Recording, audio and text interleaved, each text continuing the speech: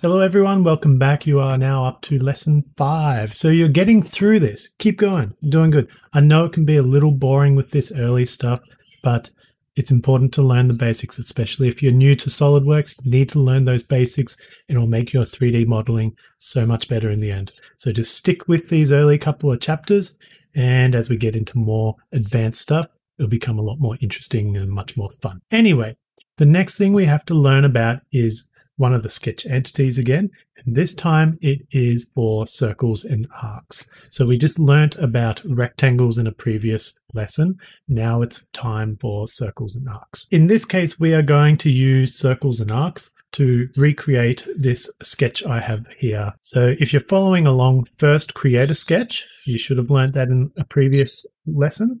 So create a sketch and then create 2 center lines as I have on the side here. And to make it a little easier, I actually fixed these points with a fixed constraint. So I put one here and on the outside edges. That just makes sure that it's not going to move around when we're drawing these entities. So there are 2 things to look at here. First, there are circles and then there are arcs. Circles can be done in 2 ways. There's a center point circle and then there is a perimeter circle. Arcs can be done in 3 ways. There is the center arc, the tangent arc, and the 3-point arc. So we're going to use all types of circles and arcs to recreate this sketch. First things first, we need to actually know how to create a circle or arc.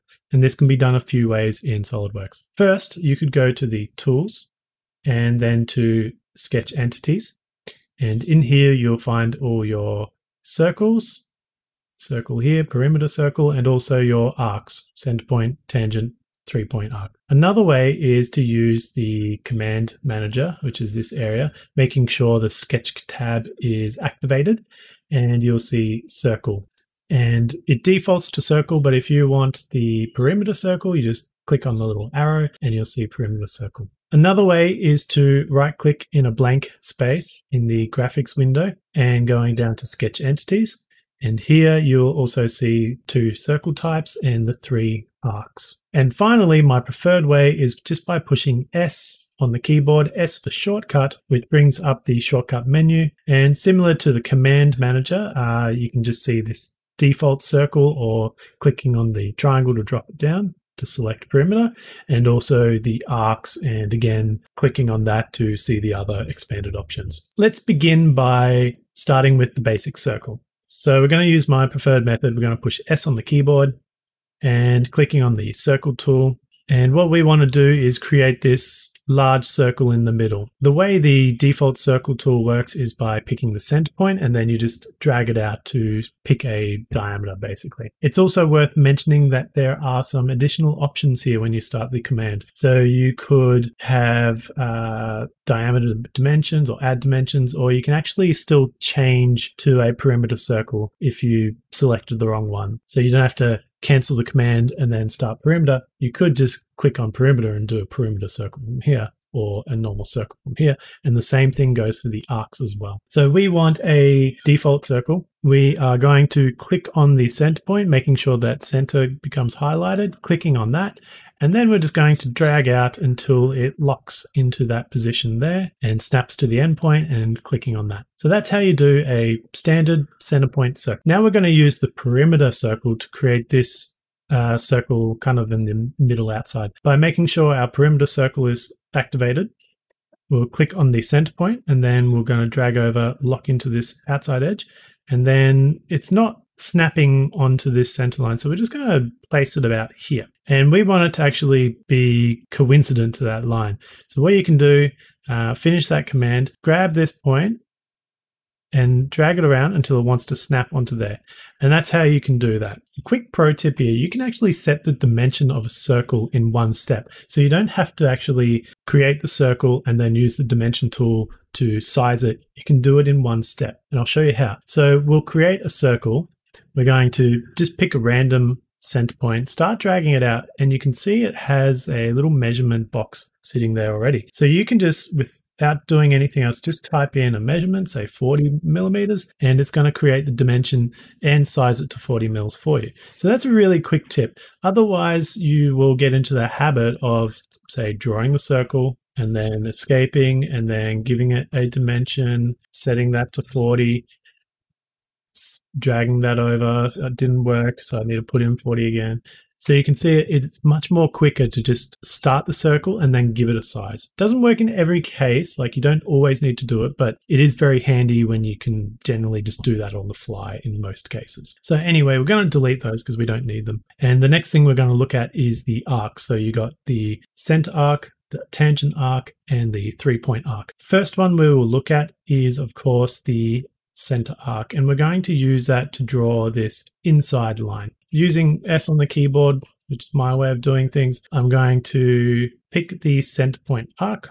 What you need to do here is pick the center point and then 2 outside points. So we're going to, it's not the center point here, it's actually here. So it needs to be here. That's the center point of this arc. We click here, and then we're going to use this corner and we drag it down. If you drag the other way, it's going to start drawing it in that direction, but we actually want it on the inside. So you need to bring it back, make sure it's drawing on the inside, and then bring it down to this point, and we're done.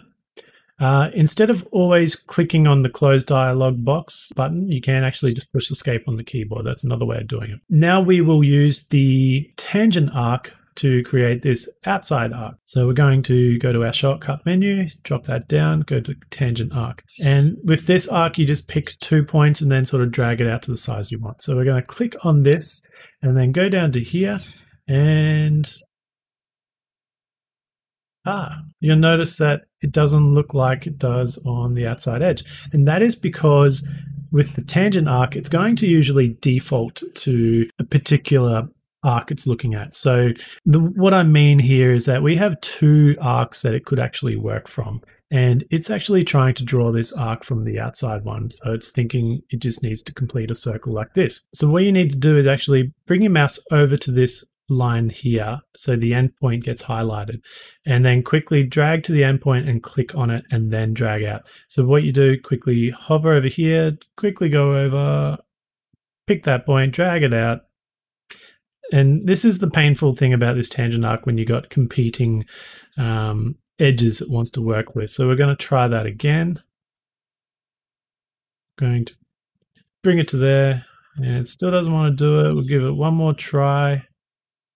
Start a bit further out. Okay, so that time will work. So you can see it's a little annoying sometimes. With tangent arcs, there's one more way you can do it, and it's to do with something that's called auto transition. What I mean is you can actually draw an arc from a straight line, and it will automatically transition to an arc from a straight line and then back to a straight line again. What you do in this case, if I draw a straight line and drop a point there, and it wants to draw another straight line, but if I go back to that point without clicking anything and then just bring the mouse out again, you'll notice it actually wants to draw an arc. And then if I click, and then it goes back to straight line, and I click, and then it wants to draw another straight line, but I drag it back to that point and then drag it out. And so that's another way of drawing a tangent arc. So let's use that here. So if I delete that, I can actually use my line tool, having this highlighted, quickly go to the end, and you'll see it's trying to draw an arc. I drag it back and then out. And there we go. And I'll just delete this because I don't need it. So that's another way you can draw a tangent arc. And it's quite smooth flowing when you're drawing something, and you can do a line and then draw an arc and then do another line and an arc out. So it makes things really quick rather than having to switch between multiple tools. So that's a good pro tip to know that. Final one we need to look at is, of course, the 3-point arc, which is what we're going to use to draw this final arc on the outside here. Going to our shortcut menu, dropping that down, going to 3-point arc, and we need to pick 3 points. So we're going to pick this corner, and then just drag it out to about here. And you'll notice it doesn't want to actually snap to anything else. So I'll show you what we can do to make it to match the other side. So we're just going to click there to drop it, and we're happy with that, pushing escape. What we want is this arc to be the same as this one, and we can use sketch relations to do that. And if you can remember from the previous episode or from the previous lesson, we can use a equal relation. Picking these 2 lines, letting the little context menu come up, go to make equal, and you'll notice it moves out a little bit to match the other side. Pushing escape because we're done. And there we go. Well, you're finished. So using arcs and circles is very powerful. It's obviously one of the base sketch entities you need to know. Make sure you practice around a little bit and get familiar with drawing these different types of circles and arcs, and you can move on to the next lesson.